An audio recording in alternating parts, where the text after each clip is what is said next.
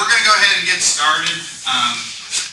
I forgot to charge my little mic, so I'm going to try and use these. I usually don't like to use these microphones because they're a little, I think they're a little echoey, but I think for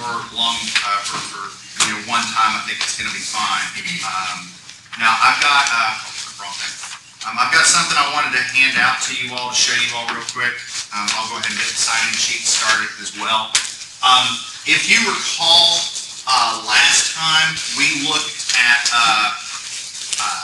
axially loaded members, and then one of the things we did is we started to tackle problems where, okay, what happens if the load varies, or what happens if the area varies? Now, the one that we did with the area, we sort of, I guess we took a shortcut. I guess that'd be a fair way of putting it. So there's 3, and then I'll just do the rest of you all. The one that we did with the area, we took a little bit of a shortcut, and I wanted to at least do my diligence and talk about that. So what we did in class is we said, all right, let's assume that the area varies linearly, which technically isn't 100% correct, and we'll see why here in a second. If the area varies linearly, then the area is basically a line. So we determined what the slope of that line was, we determined what the y-intercept was, and then we went and integrated, and we got an answer that was something about like this, right? This one up here. Now, this, what I have down here is the reason why I didn't go into this is because I just didn't want last time to be a calculus lesson all over again. But I just wanted to show you so that you were aware. If we did it a little more accurately and assume that it's not the area that varies linearly, it's the diameter. So if we say the diameter is, a linear variation, well then the area is pi over 4 times that squared. And then now we've got this integral where it's, dividing by a polynomial and all that. And you can go through and use whatever to do that integral, substitution, or what have you. I just wanted to keep it pretty straightforward. All right. So far, so good? I just wanted to provide you with that. I'm going to do my best to try and, how can I put this? There's going to be calculus in the class, but I'm going to do my best to try and minimize it a little bit, or at least make it as useful as possible, but not, try and make this class be Calc 2 all over again. Okay, any questions? All right, okay. I've got the sign-in sheet passed around. You all have a homework assignment that you turned in to me on fundamentals. I'm going to get that to the TA and try and get that back to you as soon as I can. A couple things in terms of bookkeeping and whatnot. I haven't gotten around to doing it for this class, but I've decided to go ahead and post all of the lecture notes, all the handouts on Blackboard. So I haven't done it in here yet. I did it in structural analysis, but I haven't done it in here. But if you go on to Blackboard, maybe within the next day or so, you're going to see a folder that says lecture notes, and all these PDFs that I've been giving you all, they're all going to be there. So just so you have them. And I'm going to do that with everything. The one thing I don't think I'm going to post are the solutions. I'm going to just hand out hard copies for those. But I'm going to give that to the TA, and I'm going to try and get it graded and back to you all as soon as I can. That's going to be my general policy. In terms of an exam, your first exam is essentially going to cover homeworks 1, 2, and 3, and one way or another you all are going to have either those assignments back or the solutions back before the exam. I'm going to make sure you're as prepared as possible. So, sound good? Okay. But yeah, I'll try and get that back to you as soon as I can. You're probably going to get another homework assignment, I'm thinking Thursday, because we're probably going to finish, maybe Thursday, maybe Tuesday, we're probably going to finish axially loaded members sometime soon. Okay? So everybody okay on bookkeeping and timeline? I just wanted to make sure you all are well aware of what's coming up. Okay. Everybody good? All right, so let's get back into the notes and get back into what it is we were talking about, just so everybody's clear. So I'm going to go back a little bit. Okay, so our first portion of the class, this whole module, is all about defining 2 fundamental concepts, stress and strain, and then recognizing that they're related for different materials. And then we started taking those applications and those concepts, and let's apply them towards typical engineering problems. The first one being a member that's subjected to axial load. So, if stress and strain are linearly proportional, assuming they are, assuming that we're trying to keep those stresses in the linear range, which is what we try and do in most of our designs. If we can keep our designs linear and economical, we definitely want to do it. So we can go through and use stress and strain definitions to define a relationship between applied load and resulting deformation. That's basically the long and short what it is we've been looking at for the past little bit. So far, what's made it complicated is that we can have variable problems. In other words, we can have instances where the load varies and instances where the area varies. I mean, if we want to get mathematical, technically we could have E varying as well, but that's pretty unlikely in a real-world scenario. I mean, if you've got some bar, it's, in a loading scenario like this, it's typically going to be made of a single material throughout. Now, we can take bar A and attach it to bar B, and they can have different materials, but we wouldn't use calculus for that. We would just add up the amount of stretch for one bar and the amount of stretch for another. And we looked at two problems, one where a very simple one where the load varies, and a pretty basic one where the area varies, and that's sort of where we left off. All right. Anybody got any questions? Okay. All right. So now what I'm going to do is I'm going to talk about a different type of problem. We're going to attack this for axial loads and for torsion. We're going to look at this in a number of different instances. I got a couple folks in here who are in structural analysis, so they've heard a little bit of this before in there. But I'm not going to get too deep into defining whether or not a structure is determinate or not in here, but you at least need to be aware of the concept. So what I want to do to explain this concept of static determinacy is I want to look at this truss up here. So I've got here a 2-bar truss, it's pinned on both, on the top or on the bottom of both bars. I got some load applied to it. Now, I can tell you that just by observation, this truss is statically determinate. And what I mean by that is this, okay? You all have done truss analyses before, so you've heard that whole method of joints and method of sections before, right? I mean, that should at least be familiar. I'm not expecting you to be experts in the topic, but you should at least remember it, right? Okay, well, if I do a method of joints analysis and I look at this joint up here, I've got two unknown forces. I've got the force in this member to the left, I got the force in this member to the right. Two unknown forces. Now, when you're doing a method of joints analysis, you only have two equations of equilibrium. Some forces in the x direction, some forces in the y direction. The reason for that is all the forces are all meeting towards a common point, so there's no moments. Okay? So this structure would be one that is statically determinate. Okay? The reason why is that I've got just as many equations as I do unknowns. And if those match up, that's a structure that's statically determinate. Okay? This is not statically determinate. If I throw another bar in there, now this is indeterminate. Okay? Because I got more unknowns than I do equations of equilibrium. Okay? And that's where things get tough. Okay? I say tough, it really isn't. We're just going to go about things a little differently. Does everybody recognize that this structure would be one that is indeterminate? Because I've got too many unknowns. I got 3 bars that I need to figure out, and I still only have 2 equations of equilibrium, that is. Everybody okay with that? All right. In order to solve for the forces in this truss, we have to use compatibility relationships. Okay? Now, what I mean by compatibility relationships is all about the way the structure deforms. Hence why we're talking about it in this course, mechanics of deformable bodies. Okay? The idea is this. I've got this structure, I take a load and I apply it, this truss joint's going to move, right? I mean, if I take a structure and I push on it, it's going to deform, right?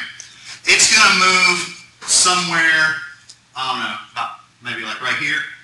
So this bar might stretch a little bit, this bar might shrink a little bit, this bar might, I don't know, stretch or shrink, I'm not sure.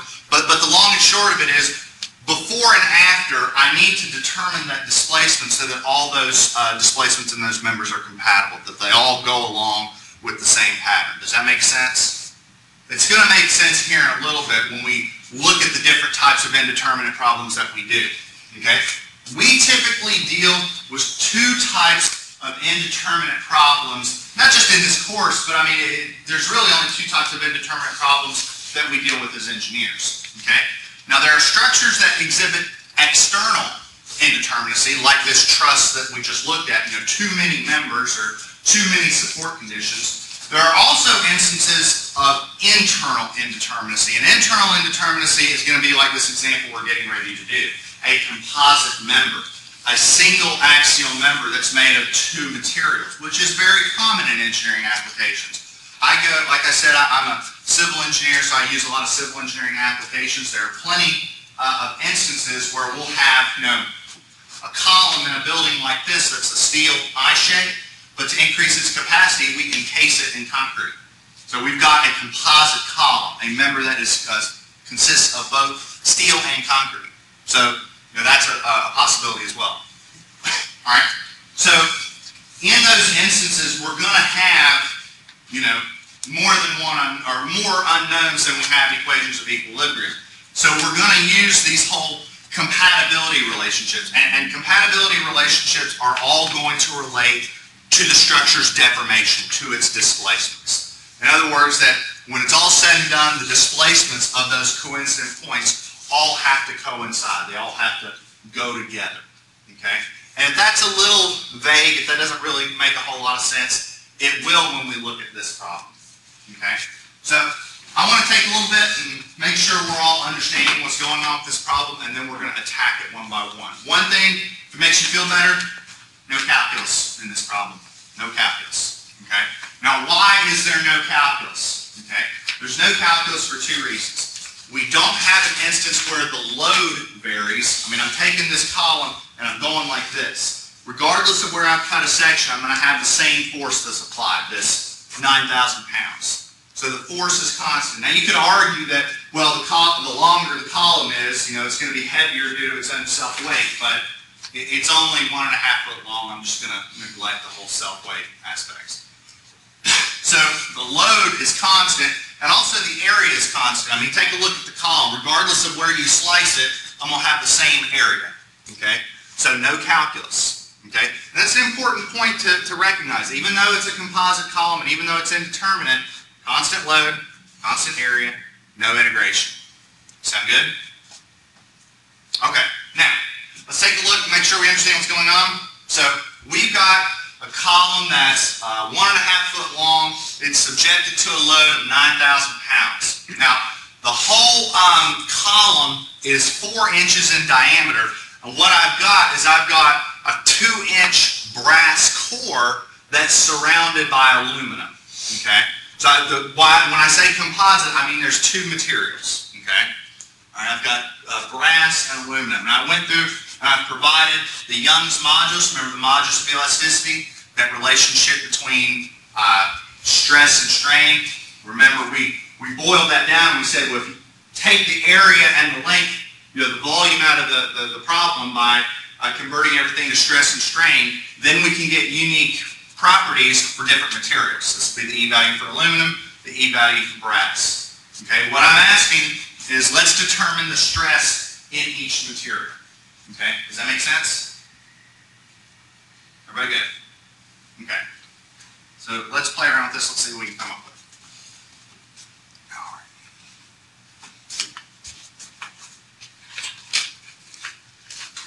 I think I need to open up example problems. Might help.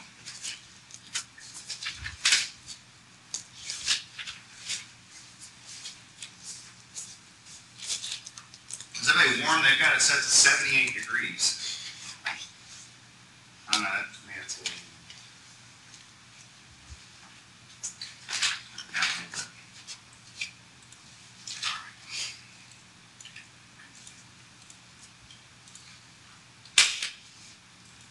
Okay.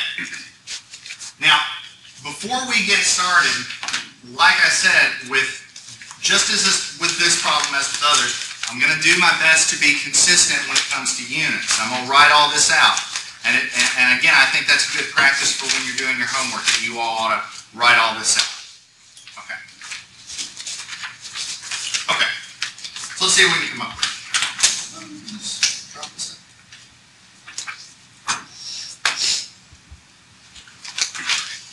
All right. So let's look at some given information. All right. So tell me some things that were given in the problem. What's some info you know right off the bat? Your load is 9,000 pounds. Okay, so the load is 9,000 pounds. Okay, right off the bat, the force is given in pounds. So maybe we ought to just keep it that way. Keep all the forces in pounds. All right, what else is given? The diameters. Okay, so the diameter of, let's see, the outside was 4 inches, and the diameter of the inside was 2 inches, right? Okay, so pounds and inches. Maybe we ought to keep that consistent. What else? Length is 1.5 feet. So maybe we ought to convert that to inches, which would be 18. All right, I'm going through this exercise just to ensure everything's, consistent. I can't tell you how many times that there are students who've done problems and all the concepts are right and all the values are right. They're just in the wrong units. Okay, so just trying to be diligent. All right, and what else were we given? We were given the E values for the brass and the E values for the aluminum. Now for brass it was 15 and this was 10. Okay. So far so good? Okay. Now let's make sure we're clear on what's going on with the column. So forgive my artwork, I'm going to do the best I can.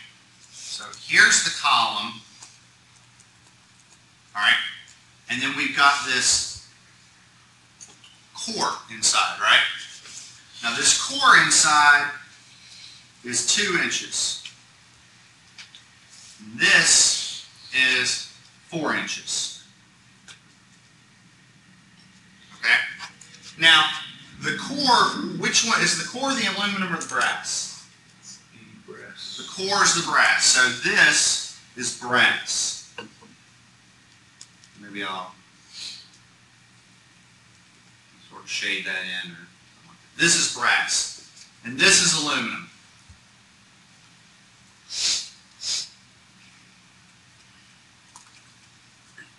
Something like that. Okay. All right. I've got this drawn out. If I've got the diameters, what can I compute? What quantity do you think is going to be important for each of these segments? The area. Okay. So let's start off with a simple one. Let's start off with the brass. What's the area of the brass, the cross-sectional area of that brass component? There we go. Pi over 4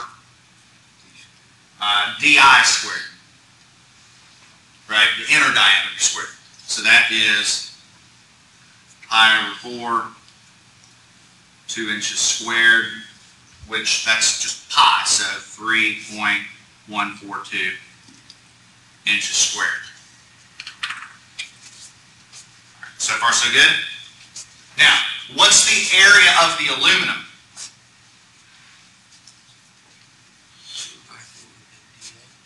Okay. Minus the brass, right? Minus the di. There you go. It's not pi over 4 times 4 squared. It's 4 squared minus 2 squared because we got to take it out. Imagine we're calculating the area of that donut. So we got to take out the donut hole in the middle. Okay. So the area of the aluminum is pi over 4 d naught squared minus di squared. Okay. Does everybody understand why I'm doing that? Everybody good? Okay. All right. So that's pi over 4. Oh.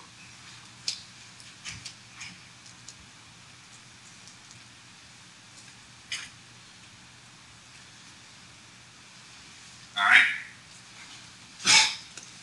So that's 16 minus 4, that's 12 divided by 4, that's 3 pi, so that's like 9.425.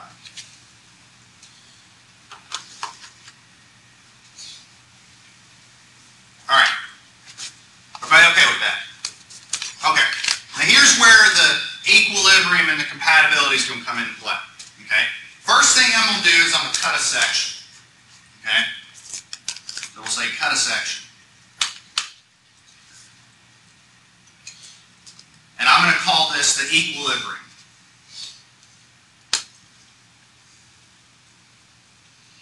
Alright? Now, what do I mean by that? Okay, so here's the column. Well, let's see, I've got this load plate. I've got, there's my column. And then maybe what I'll do is I'll sort of do something like this. Something like that. And then I've got that.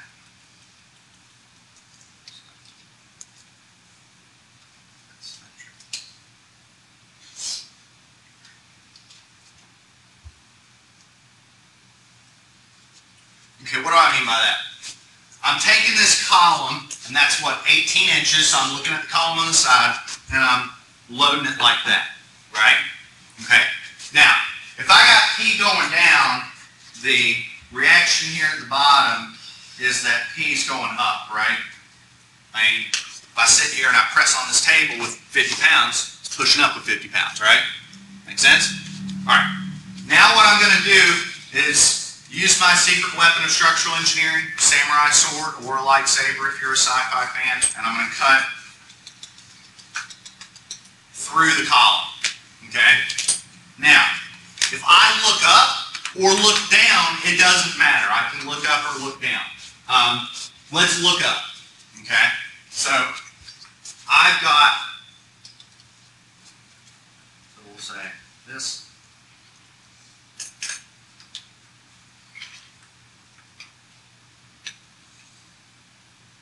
And then I've got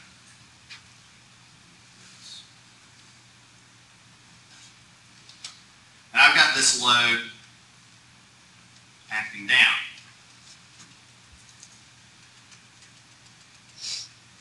Okay. All right. Here's where things get complicated. All right. I've got this force, what is it, 9,000 pounds acting down, right? I got to have some amount acting upward. But I propose to you, I've got two forces essentially acting upwards, and it's kind of difficult to draw, so I'm just going to draw them side by side. I've got some axial force P brass, and some force, P aluminum. All right? The column is reacting, but there's two separate forces. There's a force in the aluminum and a force in the brass. Does that make sense?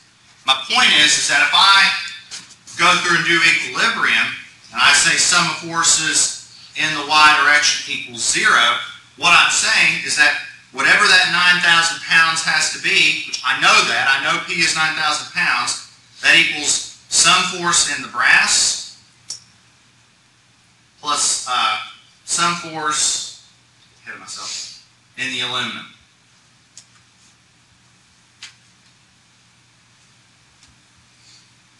That's a problem in terms of equilibrium, or in terms of solving this. If I did not consider mechanics of deformable bodies, this problem would be over because I can't solve it.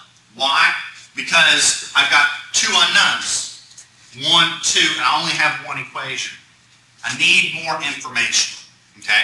So let's go back to what this class is, mechanics of deformable bodies. I sit on this table, it deforms. It might deform a small amount, but I guarantee you it deforms. Okay? So let's see if we can reason through this. I've got this column, and I've got this load plate. What's going to happen to it? It's going to squish, right? Now, what can you tell me about how much the aluminum compresses versus how much the brass compresses? Is there anything you can tell me about those two deflections? They're going to be the same. Okay, there we go. So, here's equation 1. Okay, here's equation 1. All right, does everybody have everything on this slide? Okay, so equilibrium got me equation 1.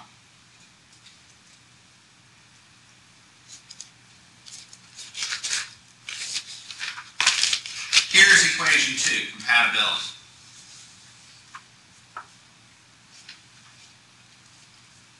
I propose to you that the deflection of the aluminum equals the deflection of the brass.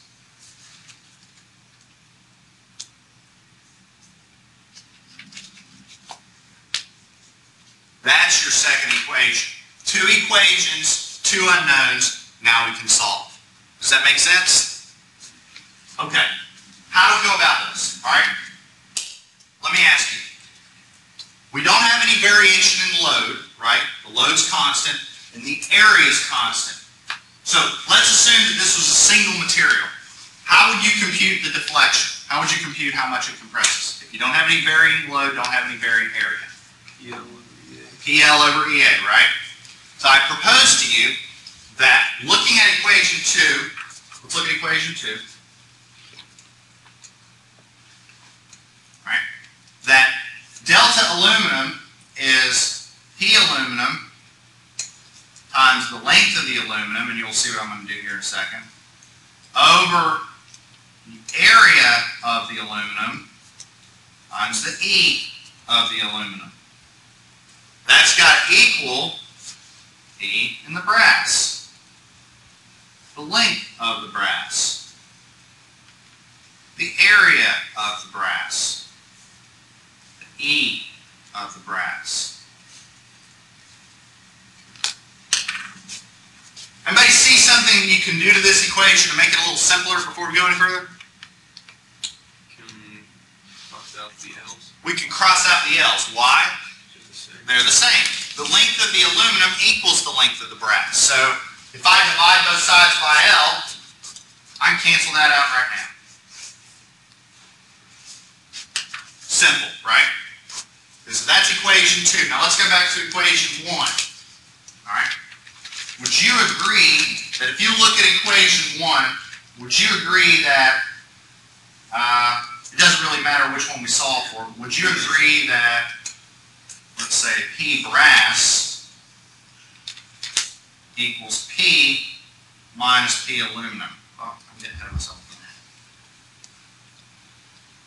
I just moved that over to the other side. See what I did? Just took that and moved it on over. Okay? Everybody all right with that? The reason why is I'm going to take this and I'm going to plug it into that. So, if I say plug 1 into 2, I'm going to get the following.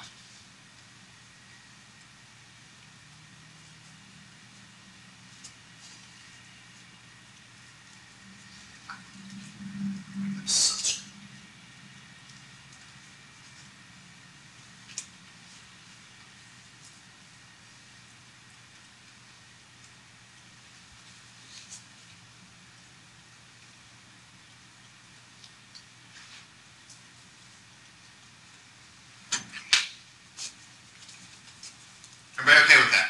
Now, let's take this one step at a time. Do we know the area of the aluminum? We calculated that earlier, didn't we?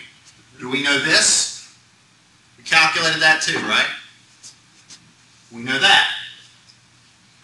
We know that. We know the P. The P is 9,000 pounds, right? How many unknowns am I looking at right here? Just P aluminum, right? So I can rearrange and solve for P aluminum right now. Alright?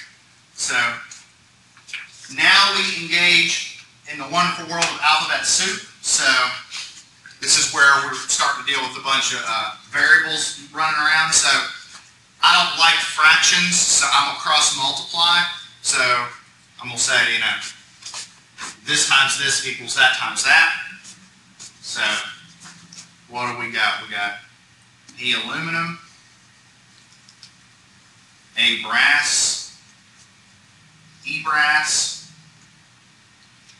and if you want, you could just say E sub B instead of writing out the whole brass thing. If that you want to reduce your notes a little bit, equals A aluminum, E aluminum, or E sub A, or whatever.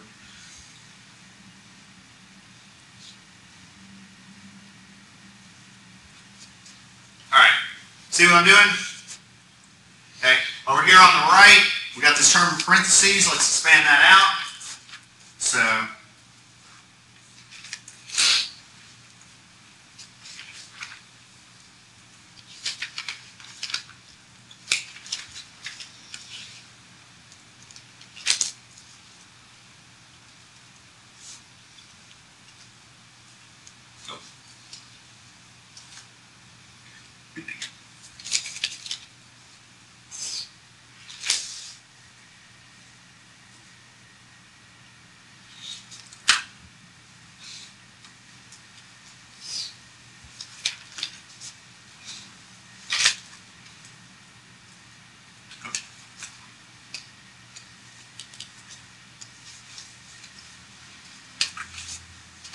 I'll give y'all a second. Y'all have those written down. You can wait. I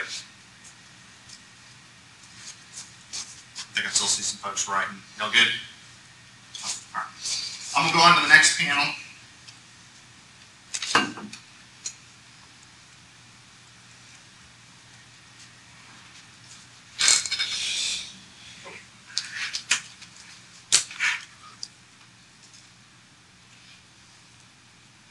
All right. So that's where we left off. Now, keep in mind what I'm trying to solve for is this P aluminum, this one right here. So I'm going to take this and move that all over there because you get all my P aluminums on one side.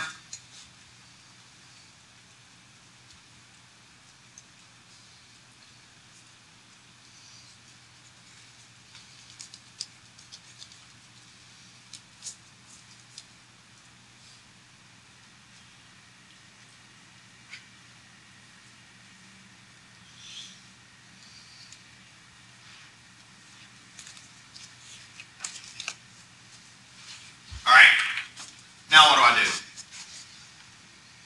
Make sure you all are awake. What do I do now? So Factor out. that's what I'm getting at. I'm just talking about the math. So we factor out the P aluminum, right? There we go. So factor out the P aluminum on the left.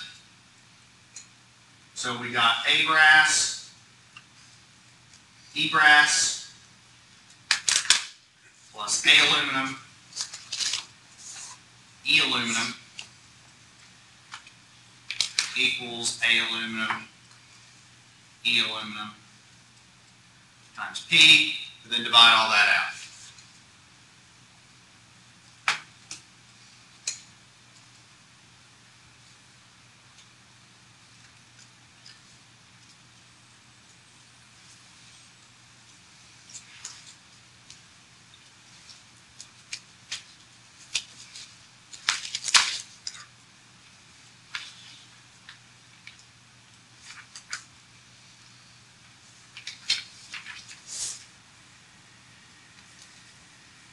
All right.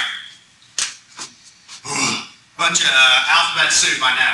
But all in all, is that pretty straightforward? It's not too bad, right? It's just doing equilibrium and recognizing that they're both going to stretch the same amount. So far, so good? Okay, all right. So now it's time to plug and chug. I'm going to need y'all's help. So, well, let's get our numbers plugged in. Let's start on the bottom. What's the area of the brass?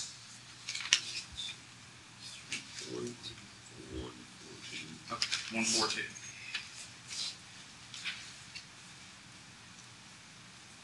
All right.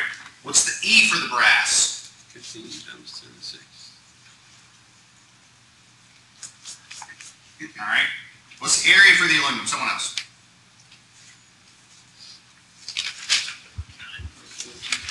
9.425.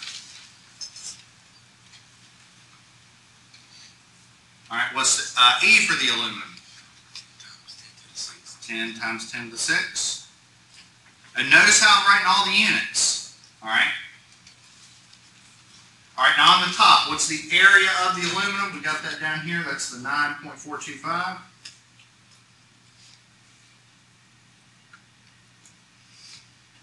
E for the aluminum, that's the 10 times 10 to the 6. Now what's P? 9,000.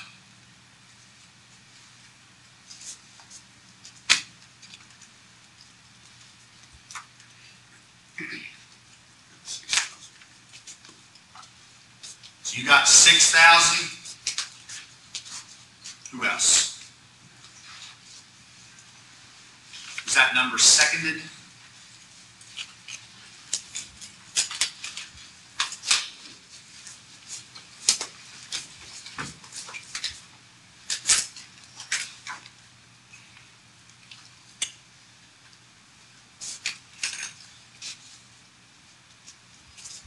Got 6,000.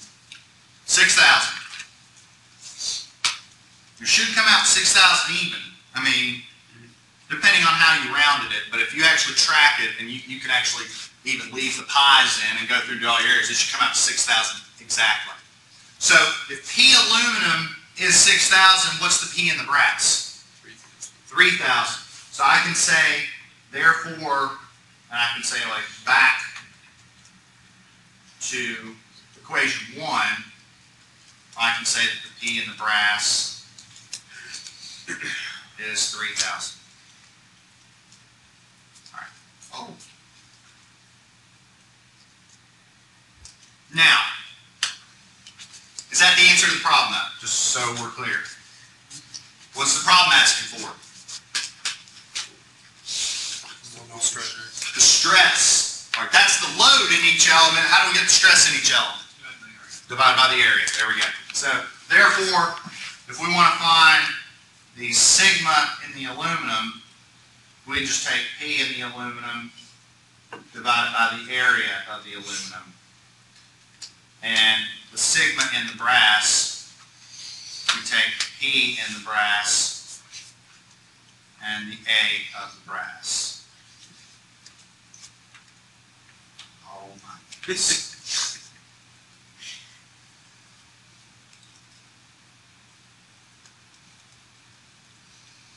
All right, so I'll let you all do that. Tell me what you get, or tell me what we get for each one of these.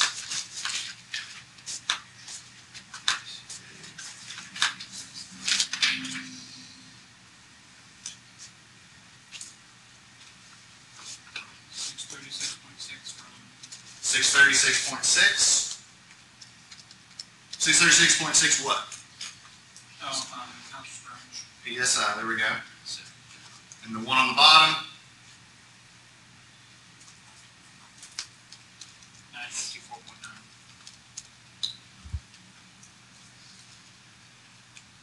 All right, anybody second that? What'd you say? For the aluminum, 636.6, or for the brass, 954.9.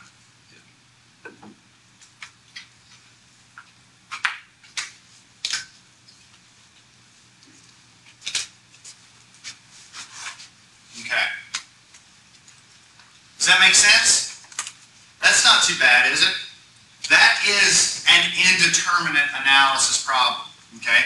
And for those of you who have me for structural analysis, later on, towards the end of the semester, we're going to look at indeterminate structural analysis problems, and it's really no different. I mean, we might approach it a little differently, looking at different types of structures and different types of loads and things like that. But in the end, when we have more unknowns than we do equations of equilibrium, we're always going to go back to the way the structure deflects in order to determine its response. So, if we have a beam that's got too many supports, we might look at one of those supports and recognize that the deflection at this support is 0.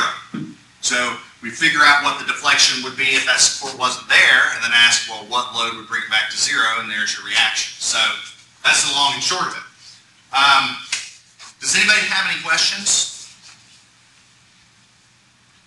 This isn't too bad, is it? Isn't too bad? Okay. Let's see what happens. Oh, we're doing good. All right. There we go.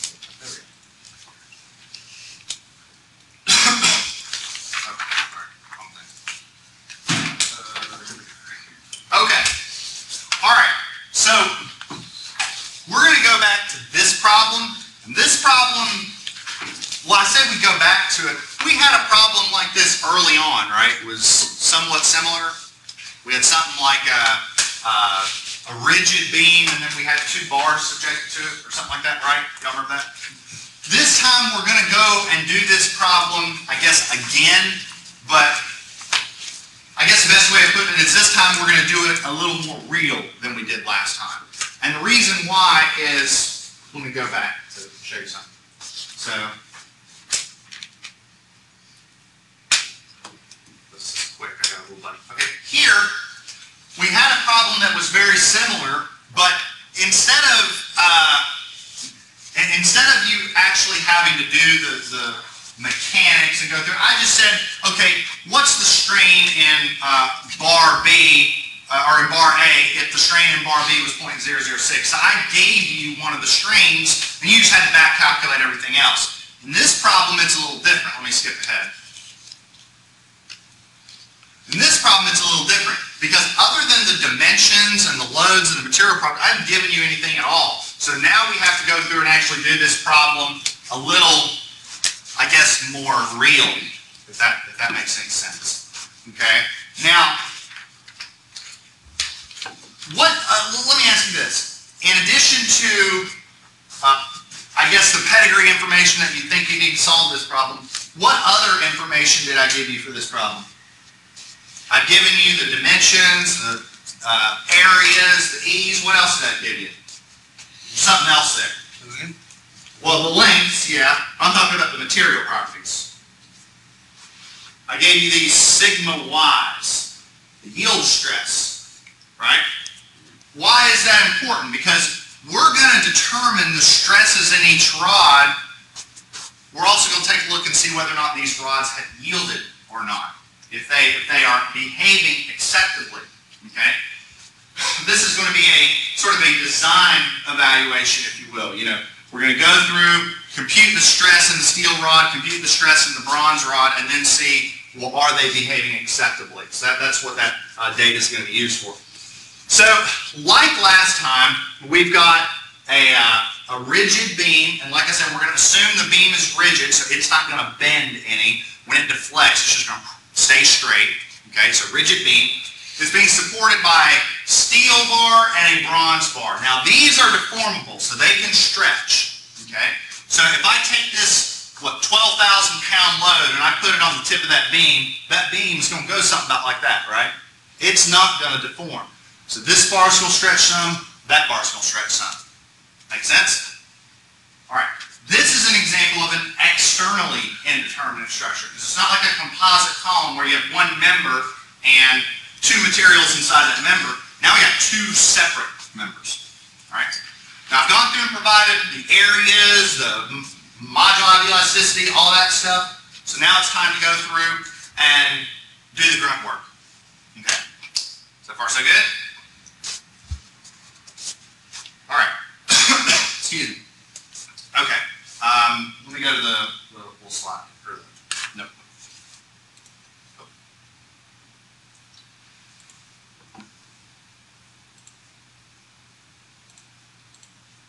Okay.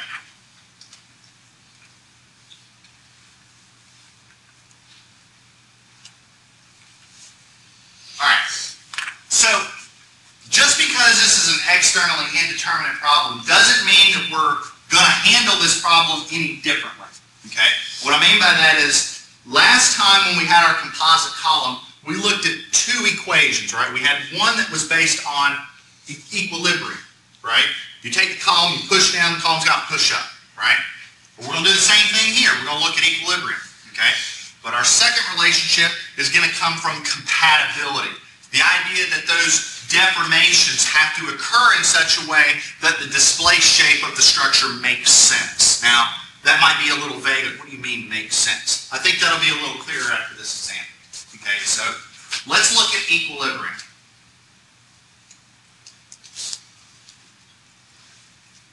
Okay, now let's take a look at equilibrium. Now, I've got a structure that looks something about like this. All right. Now I've got a hinge right here, and for the sake of discussion, we'll call that A. It doesn't really matter. So my structural analysis folks should be able to tell me that if I have a hinge here A, I could have an unknown vertical reaction. We call that AY, and an unknown horizontal reaction. We can call that AX. So my structural analysis folks, this should be pretty familiar right now. All right. Now I've got, let's see, a 12,000-pound load being put right there.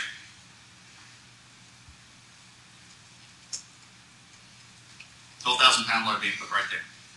And I've got, let's see, I got a force about, let's see, there, force about right there. What is that? That's 3 feet, 5 feet, 4 feet.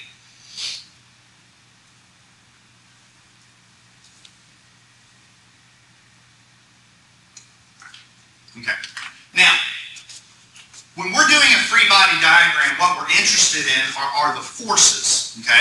We're interested in the unknown forces that are going on with this structure. Now, what I mean by that is for instance, we look at the support reaction, there's potentially an unknown force in the X direction, unknown force in the Y direction. Okay? But there's also two additional forces. Okay? There's a force in this rod and a force in this rod. Now, if I take this and I pull it down, what am I doing to those rods? Am I putting them in tension or compression? Tension. So would a fair way of putting that be that I would take these rods and yank on them about like this, so P steel and P, was that bronze? Something like that. Now, do we know what those forces are? No, we don't know what they are. We haven't figured that out yet. But we know they're there, right? I mean, think about the rubber band. If I take a rubber band and stretch it, there's some force locked in that rubber band, right?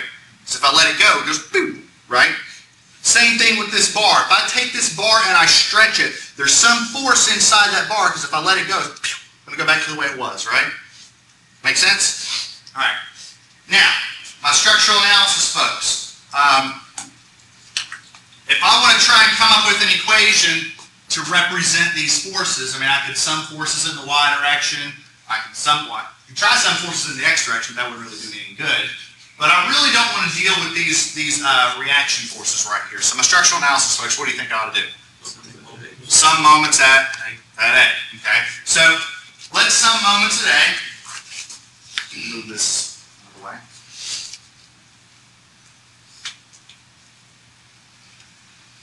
I don't know, my structural analysis folks are already getting tired of seeing this. Alright? So we sum moments at A and say everything that's spinning this way has to equal everything that's spinning that way. So if I'm looking at A, I've got a P steel acting at 3 feet, right?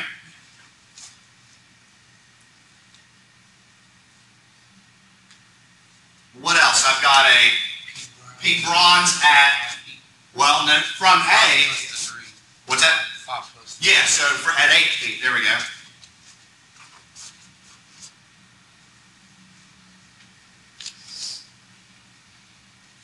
All right, and then we've got 12,000 pounds acting in the other direction at a moment arm of, there we go. Isn't it refreshing to do all of this with no IJK? Nothing against IJK, but only use it when you need it. All right, so 12,000 pounds times 12 feet is 144,000 what? Foot-pounds?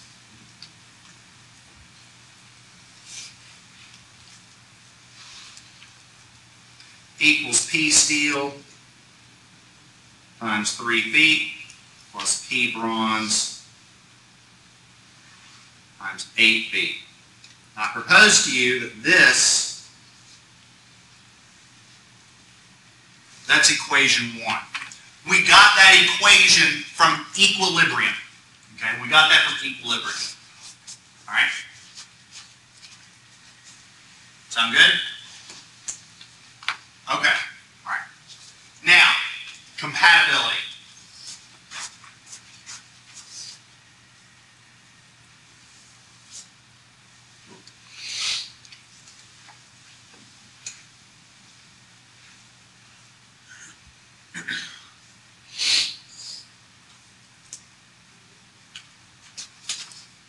All right.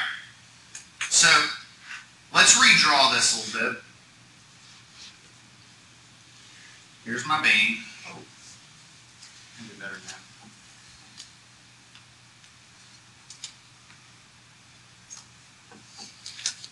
Best I can. About the best you're going to get from me. Okay, so there's the beam. Now, let's be clear. We are assuming that this beam is rigid. Okay? Now, think about this. When I take this legal pad and I deflect it, it bends, like it has a curvature to it. See it? And it bends. This, I'm assuming it's not going to bend like that. It's rigid. If I take it, I push it down, all it's going to do is go like this.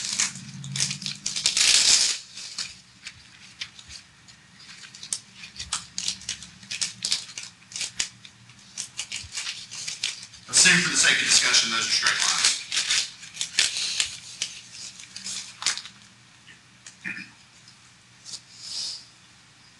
Okay.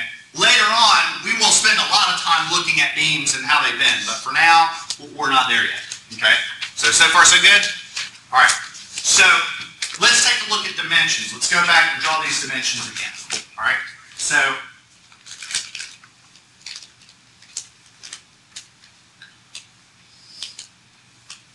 3 feet, 5 feet, 4 feet.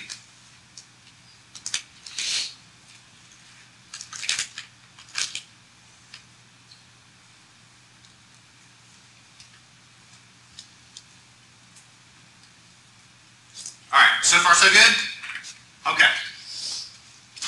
Now take this bar, or this beam, it goes down like this. So what happened to this point?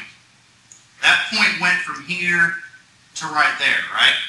Does that make sense? This point went from about here, about right there, right? So it deflected. I propose to you that this dimension right here is delta steel. This dimension is delta bronze. See what I mean? I mean, what are these deltas? They are amount of stretch or amount of deformation. Imagine this bar, okay? Like, let's look at the steel bar. You know, what does that steel bar look like? It's sort of, there's this, and then that, and then it sort of hangs down right here, right? So originally, it's yay long, right? Afterwards, it's yay long. So that dimension is how much it stretches, right? That's delta steel. Same thing over here, this is delta bronze. Make sense? It's not too bad, right? So I propose to you that looking at the compatibility, I propose to you that delta steel is to 3 feet as delta bronze is to what? 8 feet.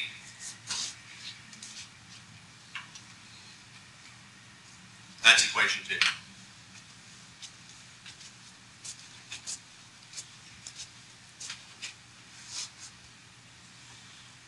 Make sense? 2 equations, 2 unknowns. It's going to be alphabet soup and plug and chug from here on out. Make sense? All right, any questions? Okay. All right.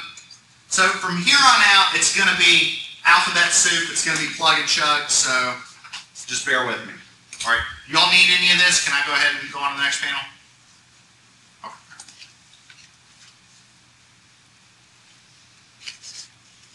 All right. So let's look at equation 2. All right. So we have delta steel over 3 feet equals delta bronze over 8 feet. So would you agree that that's P steel, L steel, over 3 E steel, A steel equals P bronze, L bronze over 8 E bronze, A bronze. And if you're wondering, well, wait a minute, it's not 3 and 8, it's 3 feet, 8 feet. Well, what happened to the feet units on each side? They're going to cancel out, right? If I divide both sides by feet, they go away. Okay. Now, let's see if we can plug some values in to sort of simplify this out a little bit. All right, because maybe I'm getting a little tired of this whole alphabet soup thing. So, actually, here, let's deal with the left first. Okay. We don't know what P steel is yet, right? We don't know what the force in the steel is. Do we know what the length of the steel is? And what is that? 3 feet, right? So maybe P steel times 36 inches. Is that a fair point? All right. 3 times, we know the E for the steel, right? That's 30 times 10 to the 6 psi. And then the area for the steel, what's the area for the steel? 1 square inch. All right. Now we don't know what the P for the bronze is either. All right. Do we know the length of that bronze element? Yep. What is that? 8 foot. So what is 8 feet in inches? 96 inches. 96.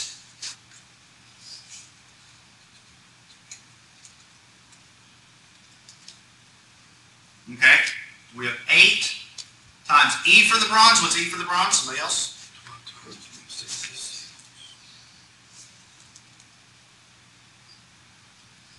And the area for the bronze.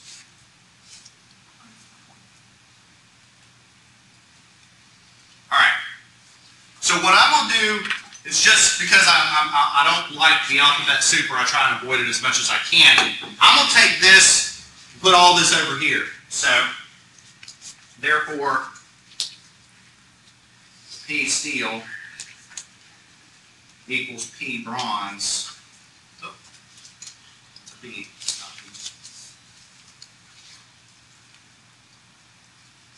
Times. Okay, on the top, I'm flipping and multiplying, so I've got 3 times 30 times 10 to the 6 psi times 1.0 inches squared. Yes? Can't you go ahead and cross out 36 inches in the 3 and the 96 inches in the 8? If you convert those both to inches. Well, yeah, I guess you could. But, we can if you want. We can. I just figured that make it easier, clean it up a little bit. You talking about, are you saying just make this 12? Over, 36 and 3, just turning that into 12? Is that what you're saying? Since the 3 and 3 feet is 36 inches. Okay. If you want, we can do that. It shouldn't matter. Okay. If you want to. It doesn't matter. You're going to see what happens here in a second, so just bear with me. All right. Okay, so 96 inches. Just bear with me for 1 second. Okay. On the bottom, we're going to have 8 times 12 times 10 to the 6 psi times 0.5 inches squared times 36 inches. All right. Going to your point, I got a couple larger points to make. Okay. Number 1, let's deal with units. What are the units of this fraction going to be?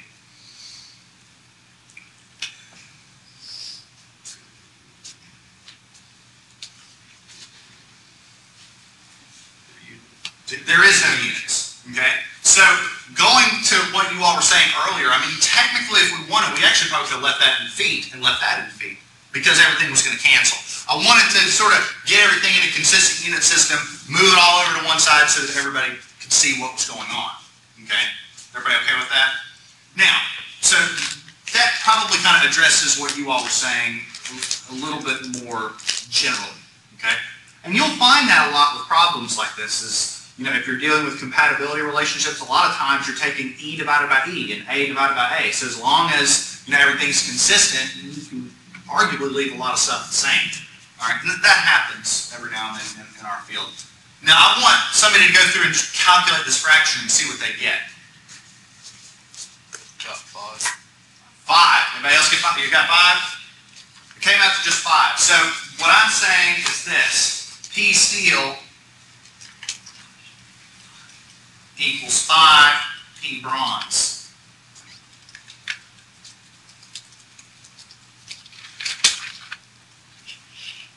So I'll say this. I'll say this is equation 2, revisited. Matrix reloaded or something. Told you. Cheesy, corny jokes. You just have to get used to it. That was a response to the actual movie itself. What's that? I think that was a response to the movie itself. Oh, cinema critique. The mechanics of the formula of life. It's awesome. All right. So, is everybody okay with this? So now I've gone through and I've plugged in all of the compatibility terms associated with this equation, and I've simplified it up a little bit. So, what I'm now going to do is I'm going to say, back to equation 1, and what did equation 1 say? Equation 1 said 3 times P steel plus 8 times P bronze is what, 144,000 foot-pounds? Something like that? So, what do we have? Let me see if I can simplify this up a little bit. So we have P steel times 3 feet, so maybe that's 5 P bronze times 3 feet plus, P bronze times 8 feet is 144,000 foot-pounds. And did I go too fast with that? Is everybody okay with that? It was P steel times 3 and P bronze times 8. So instead of P steel, I put in P bronze, or 5 P bronze. All right. Everybody okay with that? So 5 times 3 is 15, plus 8 is 23. So P bronze times 23 feet is 144,000 foot-pounds. Therefore, P bronze is what? 143,977. Wait, no, I hit minus that. Oh, my bad. I was like, no, that's fine. 6261. Yes, 6261, something like that? Yeah. All right. So 6261 what? Pounds. Pounds. This is a force, right? So it's pounds. And again, make sure that you're being consistent with the units. If I take foot-pounds, foots times pound, foot times pounds, divide by feet, the feet cancel and I get pounds. Okay. So there's the force in the bronze. Okay. Pretty straightforward, right? All right. Does everybody have this? Can I go on to the next panel? All right. So you can plug this into whatever equation you want. Personally, I think it's probably simpler to plug it back into equation 2. So we have P bronze. P steel is 5 P bronze, which is 5 times what? That's 62, 61, which is what?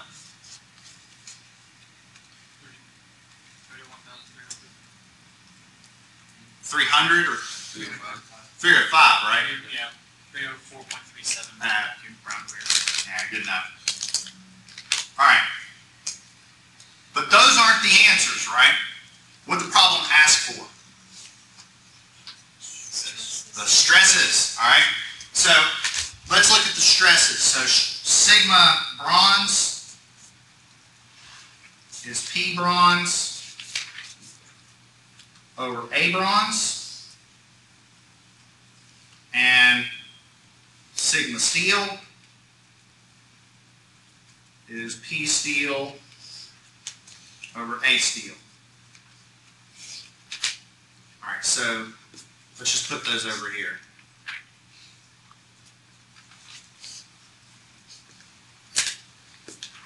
So what is the stress in the bronze and the stress in the steel?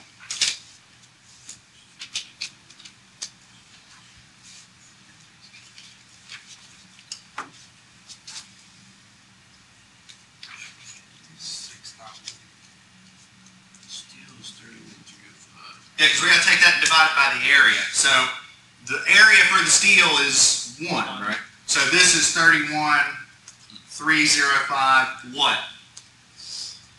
PSI, there we go, units. And the bronze, we're going to take the bronze and divide it by the area, which is 0.5. Essentially, we're doubling that number. And what do we get? 5, 2, 1, 2, 2, close enough. Answer.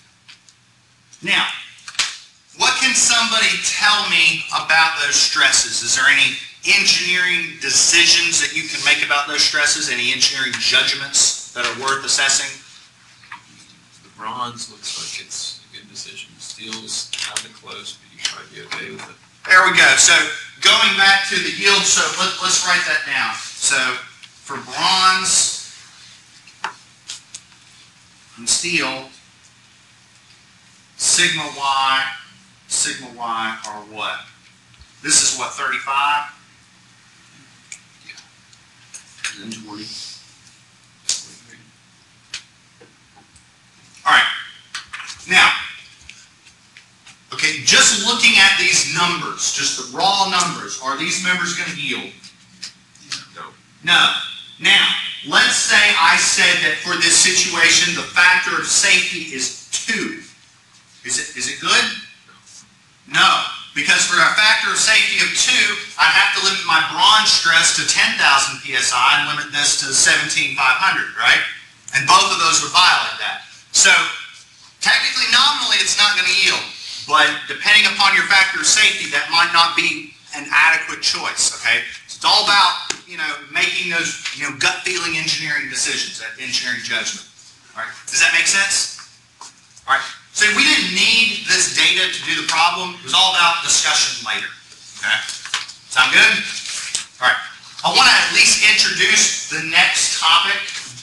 It's sort of our final topic with axially loaded members. Okay?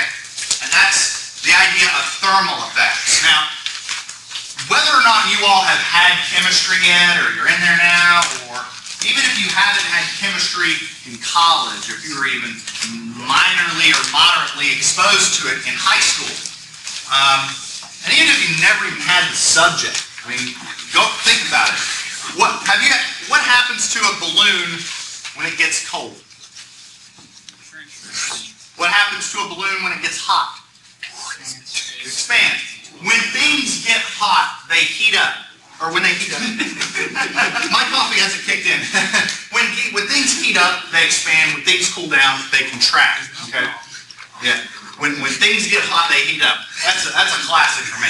Now, my coffee hasn't kicked in yet. No, but when things heat up, they expand. Now, from a deformable body standpoint, what that means is when something heats up or when something cools down, we generate a strain, right?